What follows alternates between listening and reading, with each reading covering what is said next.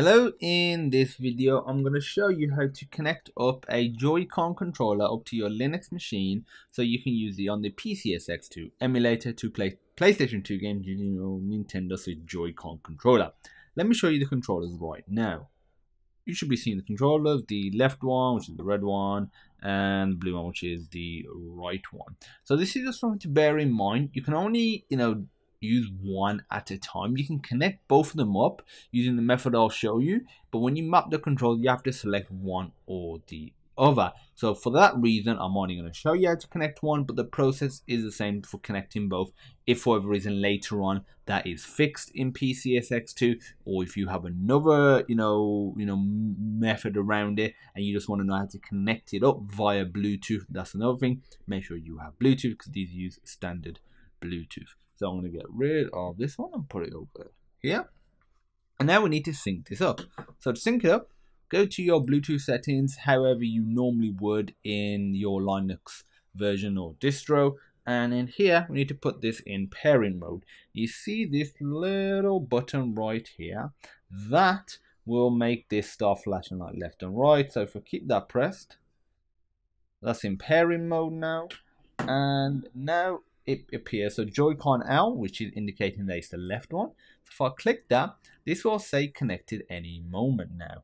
What you'll notice is this does not stop flashing. It's connected now. This hasn't stopped flashing. That's fine. It is connected. It's just a bug in the controller because again, it's not designed technically for using it on a computer with Linux, for example. It's for the Nintendo Switch. So on there, you wouldn't have that issue.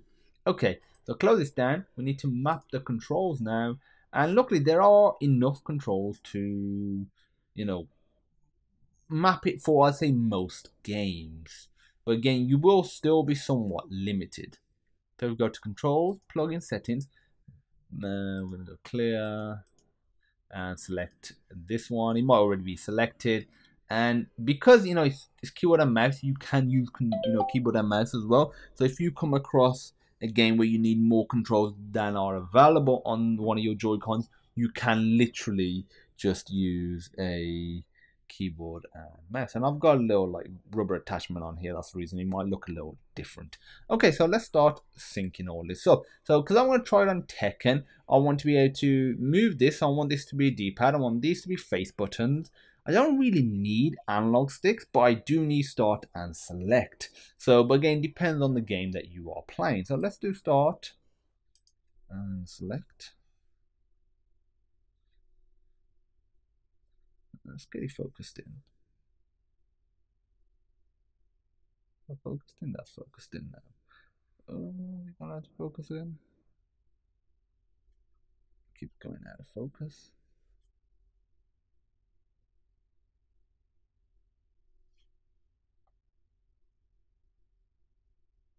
Okay, so now let's map this. So up, left,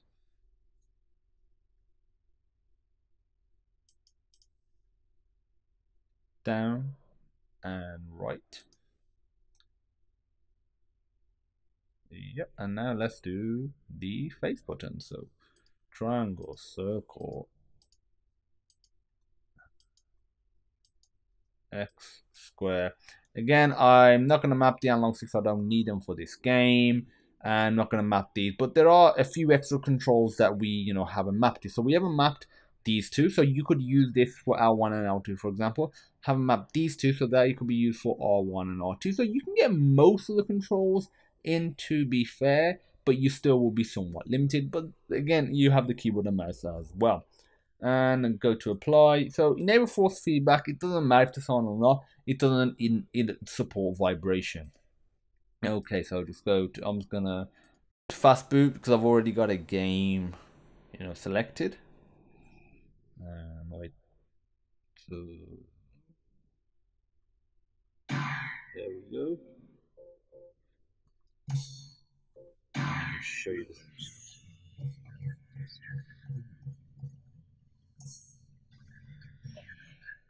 I've just turned the volume down so it's easier for me to talk and for you to hear me.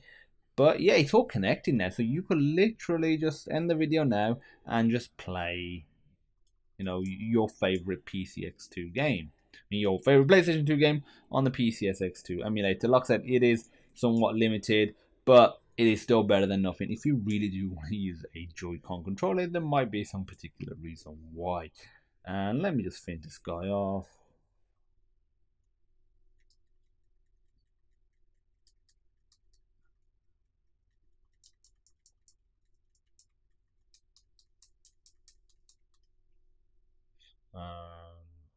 There we go.